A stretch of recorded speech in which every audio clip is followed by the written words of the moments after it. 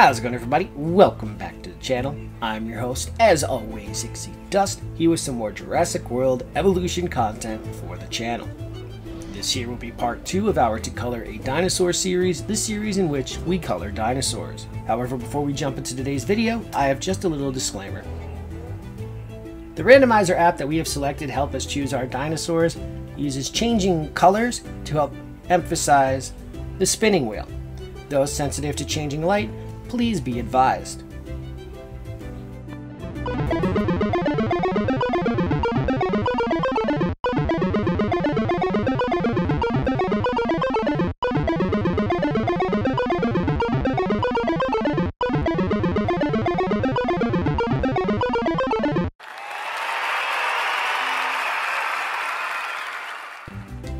Alright everybody, so today's dinosaur, the first dinosaur, will be the Corythosaurus, a medium-sized hadrosaur which can be compared to either the Parasaurolophus or Edmontosaurus.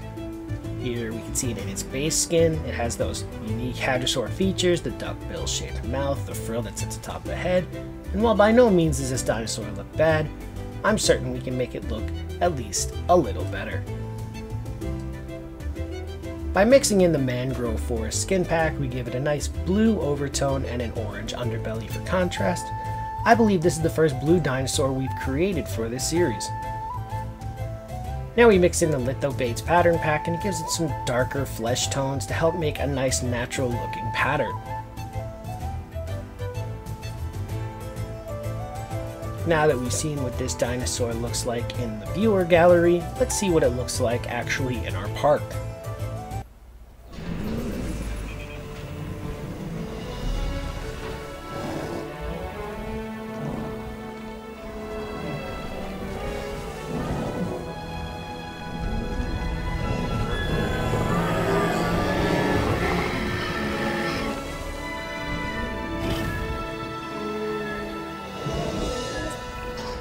This dinosaur, the Corythosaurus, is a duck-billed animal that looks like it's wearing a helmet. I mean, check that thing out. I wouldn't want to butt heads with it.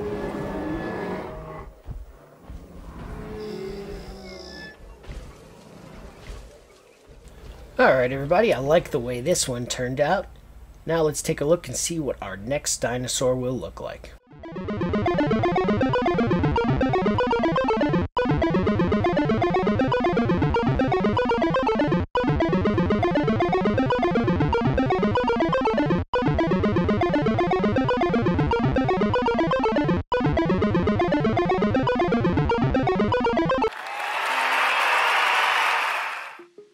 So the next dinosaur on today's video will be our first flyer for this series, the Geosternbergia.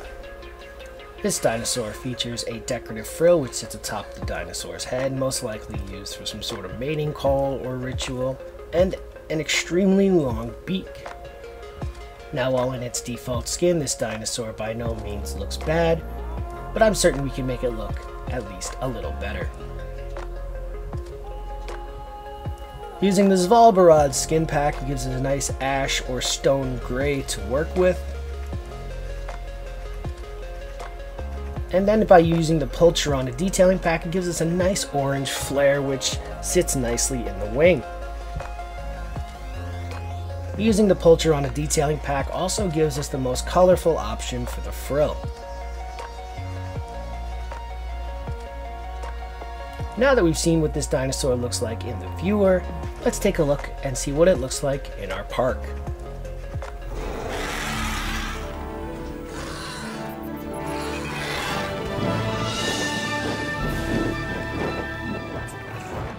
If you don't think nature can be bonkers at times, then you've never laid eyes on this newest animal, the Geosternbergia.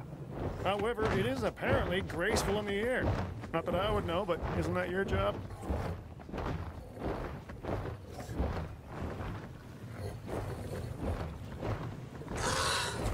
Alright guys, I absolutely enjoy this one. Let's take another spin on the randomizer to see what dinosaur we'll be working with next.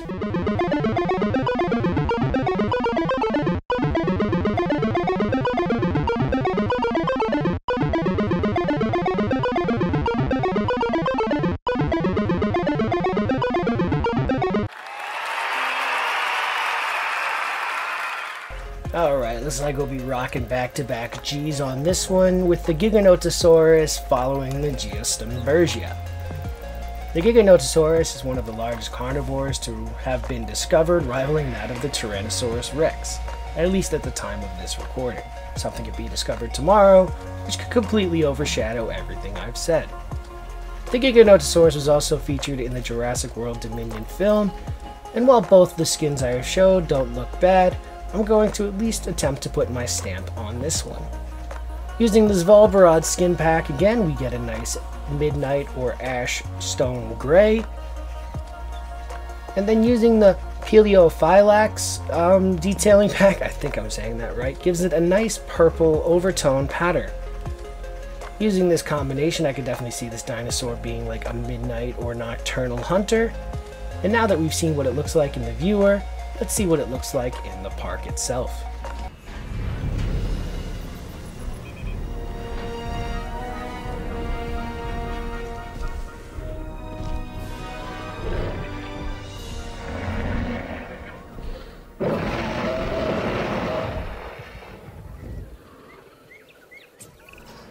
People often confuse this animal, the Giganotosaurus, with the T-Rex.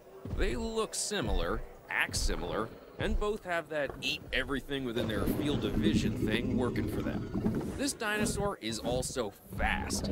Bottom line, if you find yourself running from this biggie, you've already made a fatal mistake.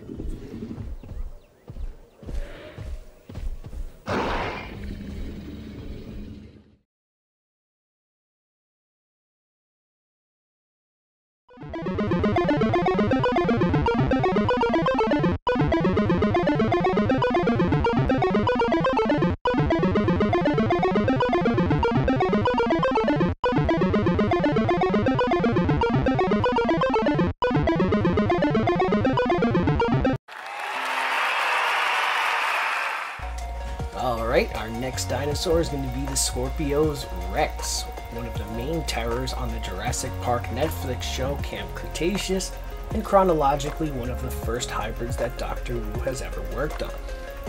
This dinosaur combined the DNAs of the Carnotaurus, Tyrannosaur, Velociraptor, tree frog, and scorpion fish, which helped give it some venom.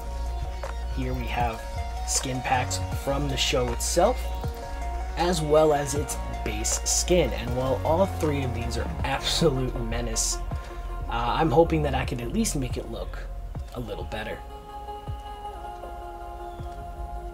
For this dinosaur, I took on a less is more approach with the Yukon River detailing pack, which again gave it a nice pale, menacing look. If we add in the Paparana detailing pack, it adds stripes of green which go up and down the spine, some black stripes up around the body and across the face, and some red quill marks to help accent those as well. I think this dinosaur looks absolutely menacing, and it's time to view it in our park.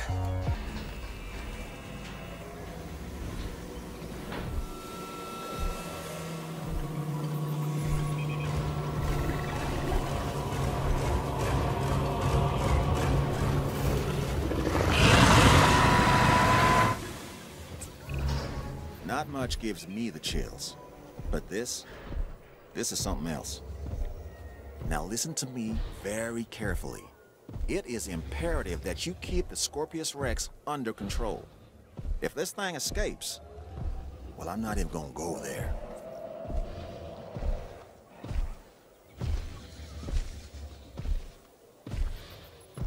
Alright guys, absolutely love the look of this one. I think we have time for one more dinosaur, so let's take one more spin on the randomizer to see what it'll be.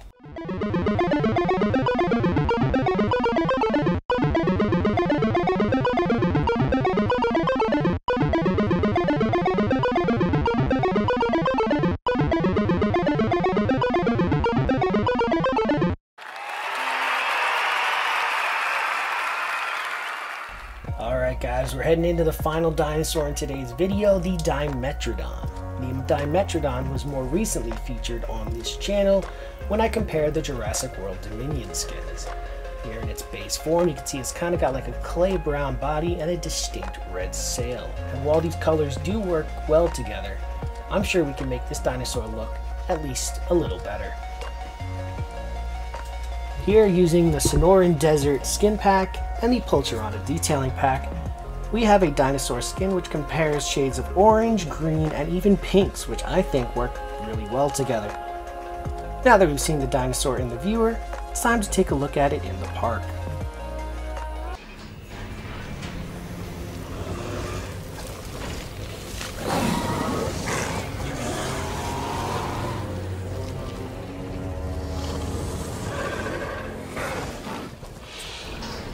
I finally get it.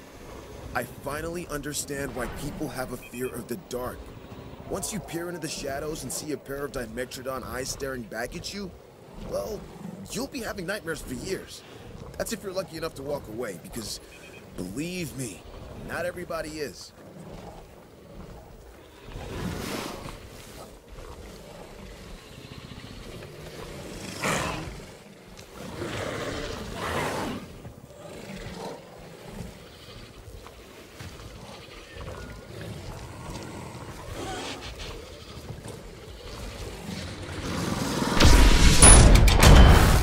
Alright everybody, thank you so much for tuning in to today's video. Hit that like button if you've enjoyed this concept of video, and be sure to leave all your feedback in that comment section. Here is my Twitter handle where you guys can interact with me and see what we're up to on the channel, as well as the Instagram, which is just an extra way to interact and follow. As always guys, I thank you so much for tuning in. Keep your eyes to the horizons for more Hicksydust content, and be sure to follow.